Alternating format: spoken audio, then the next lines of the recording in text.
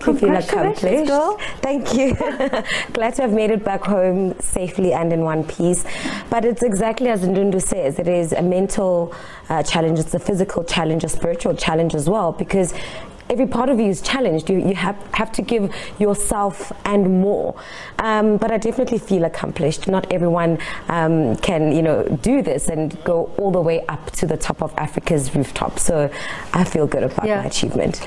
Look, I think for me, the time for being a social media activist was completely up. I decided that in order for us to move forward, in order for our girls not to be left behind, and in order for us to reach the equality that we so desire, that is outlined in our constitution, it is up to all pillars of our society to work together towards a common goal.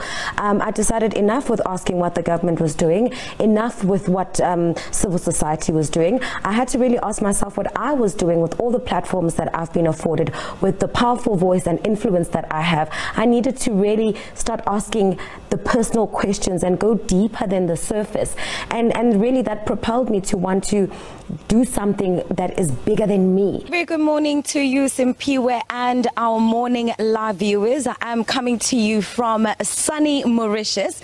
Looking at the disparities that exist within our society, it's up to each and every one of us to get up and make a tangible difference.